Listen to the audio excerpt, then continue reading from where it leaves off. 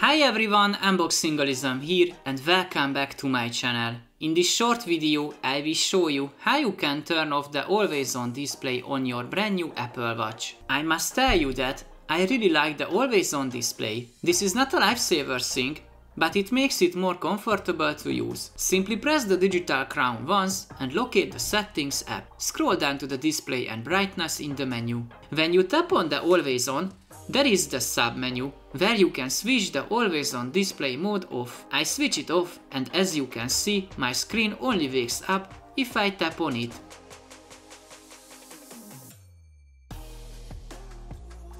Several other points deserve mention.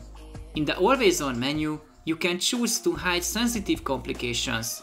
If you enable this feature, the sensitive information from apps like activity or calendar remain hidden when your wrist is resting on a surface. Customizing this feature for each app is welcome addition. You can do the same with the Show Notifications and Show Apps section. I love to share a bonus tip in my videos. In this video, I would like to talk about how you can wake the screen up with a wrist race. Go to the Settings, then General, Display and Brightness, and enable the Wake on Wrist Race. These settings can also be adjusted on your iPhone. Simply open the Watch app, go to Display and Brightness, and finally Always On.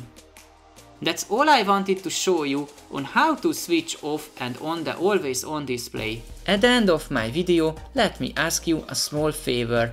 Making these videos takes a lot of time and effort, and as you can see, most of my viewers are not subscribed. If you find my video helpful, please take a second to give a like and click on the subscribe button to help my videos reach more people and support my work. Thank you and see you in the next one.